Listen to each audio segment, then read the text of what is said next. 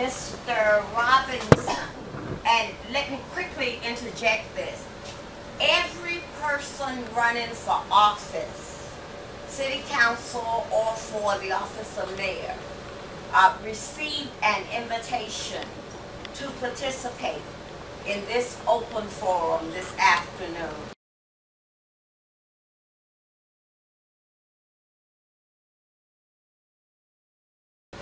Every person running for office, city council, or for the office of mayor, received an invitation to participate in this open forum this afternoon. And we are so happy that the two of you took time from your schedule. And we know election is Tuesday, but the fact that you took time from your schedule says a lot, and we appreciate you.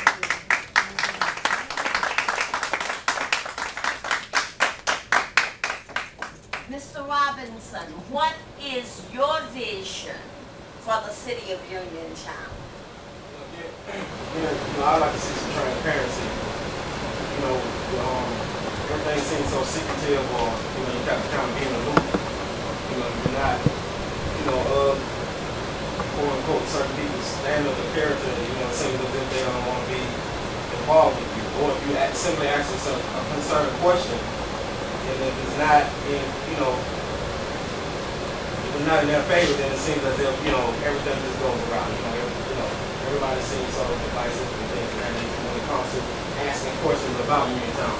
So I like to see, some transparency. I like to see everybody kind of coming together. I know someone mentioned about the racial divide, and there is a big racial divide. We have a village community called the Village, and it seems as if they're not included in a lot of things that's happening in Uniontown. So I would like to see, each side of town kind of getting a little more involved with what's going on, because it's affecting everybody. Each of us has strengths and weaknesses. What do you consider are your strengths, and why do you think you are qualified to be mayor of Uniontown? We're going to ask Mr. Robinson to respond to that question first, followed by Mr. Long. Well, I myself out there, I'm a people person, not afraid to ask questions. Not afraid to kind of go and find out what's going on, because, we're not born to know what's happening. You got to kind of go out and, in training and, get some experiences in life. And, we have a lot of cities that's around us that seem to be going very well. Demopolis is going pretty good, and I don't see why we can't at least, try to take a page out of their book, whatever they're doing. That could mean going to some of their city council meetings, or reaching out to, some of their city council. So just being able to be a people person, and being able to kind of bring people together and, get things done, moving things. Someone mentioned the book bag in the landfill. I've been very since I've been here, been active in getting kids school supplies and things. When I reached out to the landfill, I was one of the people that I thought of. They're here, they're an entity, they're a business here, so why not? So, just reaching out things, things that they're just trying to get resources for kids and people in the city and town where it's is. And why do you think you are qualified to be mayor of Uniontown? I'm not trying to be sarcastic, but look what we have now. This is probably the worst electional time that I've ever seen, even from the time of Dr. Mayor going up for election. I've never seen it this bad.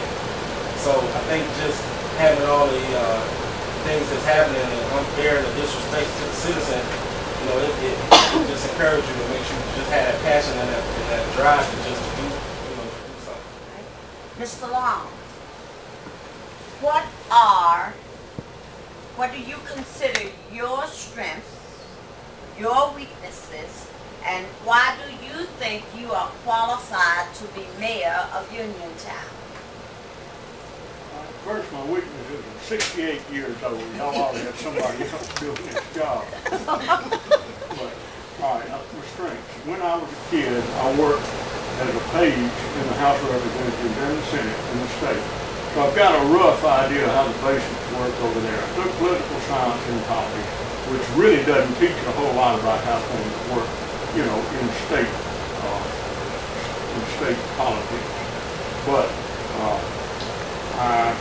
when I went to college, I knew a lot of folks there. I was in a fraternity, met a lot of boys. I taught college at MI in Judson. I don't think Judson would help me very much, but when I was teaching at MI, not only did I meet the cadets, but I met a ton of alumni who were all over the state. Anywhere I went, they said, oh, I went, you know, asked me what I do. You know, they said, oh, I went to MI. So I think I have the strength to network with people that are in business or know people that are in business that could, you know, connect me with them. So, you know, I think networking is a big thing as far as being able to put a plan together. Okay. And is that also your response to why you think you are qualified to be mayor of Uniontown? Yeah, and I forgot to add in, when my dad was mayor, I saw how he operated, which may have not been the best way. That's a matter of opinion, but I saw him bring in the steel mill. I saw him bring in the stockyards. I saw him bring in the King-Bar. I know what it takes to get, you know, to bring in business and industry. All right.